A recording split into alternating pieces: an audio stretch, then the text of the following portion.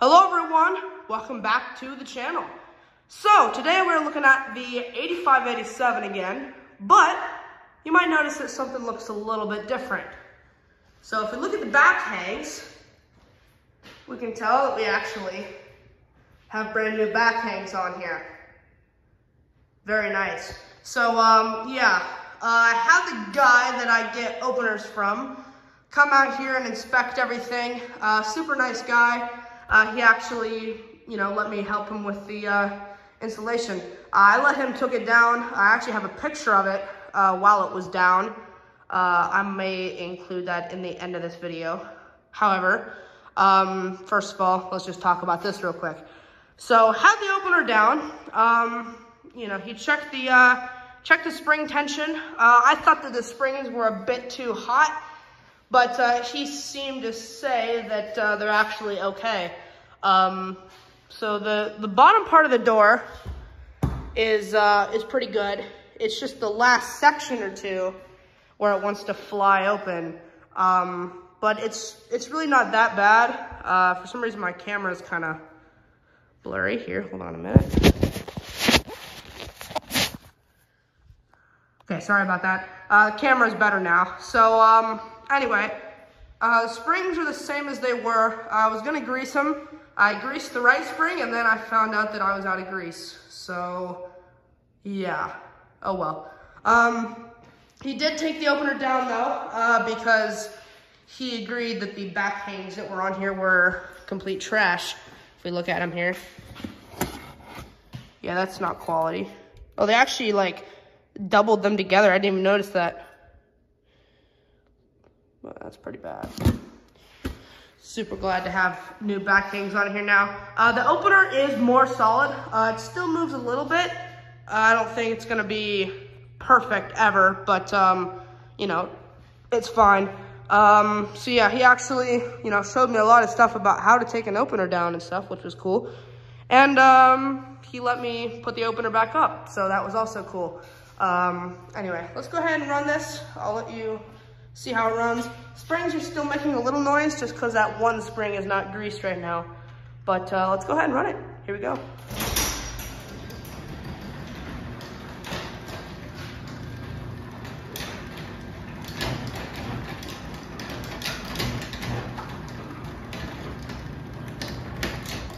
It does move a little bit, but it's not bad. It's way better than it was, that's for sure. So yeah, we'll go ahead and run it down here.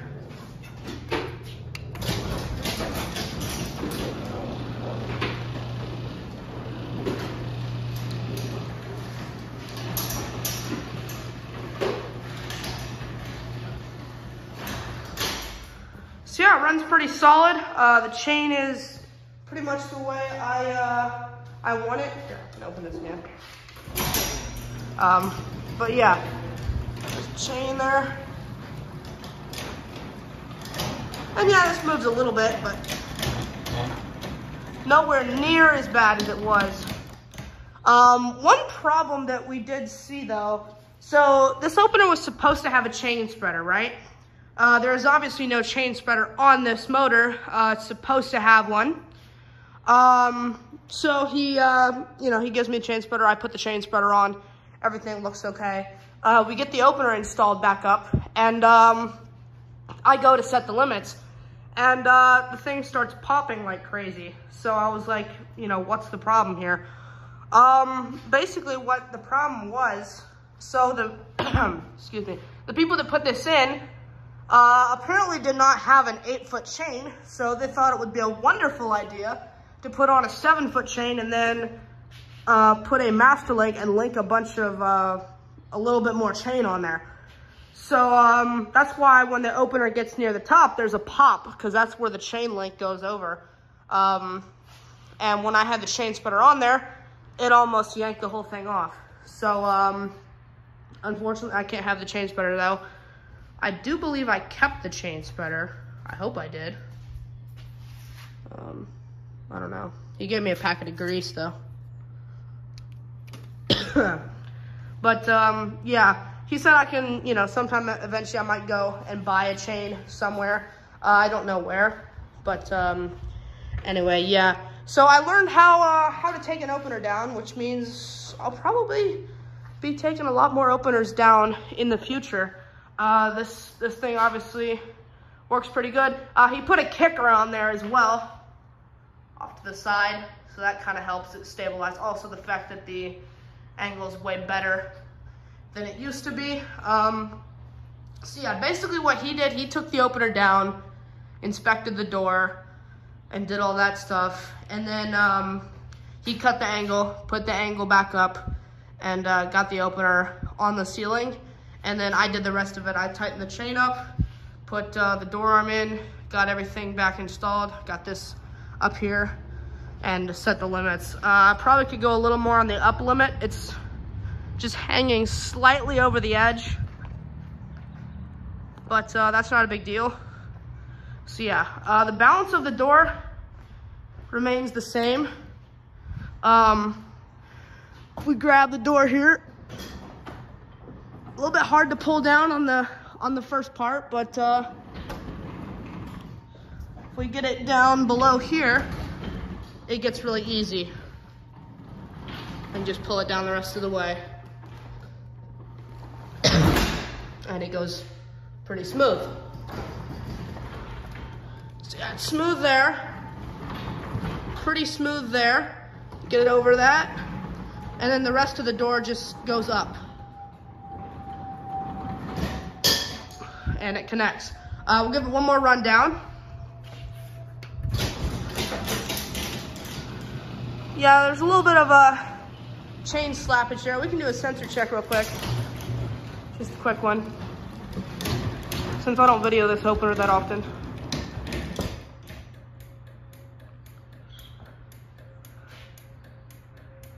So yeah, this thing runs really nice. Check out HH Garage Door Services if you live in the Middle Tennessee area. He does great work. Also, really nice guy, taught me a lot of stuff, and now I know how to install an opener. And I will be ripping these cornerstone stickers off of here. I mean, not really because they did a bad job.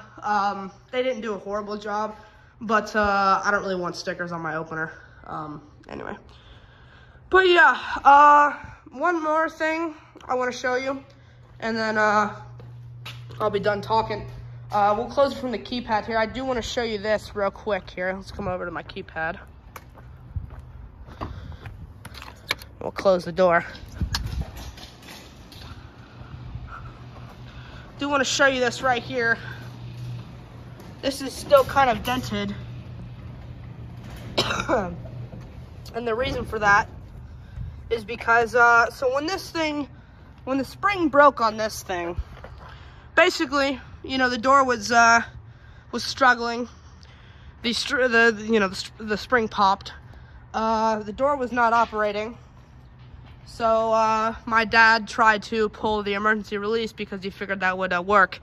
But of course, when he did that, the door slammed to the ground. Excuse me, I'm a little bit sick. But yeah, and it dented it.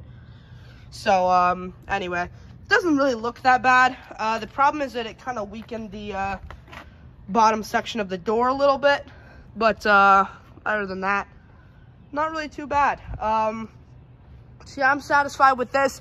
If anything, I'd tighten the chain up a little bit just so it doesn't slap on the way down. But it's not a big deal. I'd rather it be too loose than too tight. So yeah, that's about it. So thank you guys so much for watching. Comment, like, and subscribe, and I'll see you in the next one. Peace.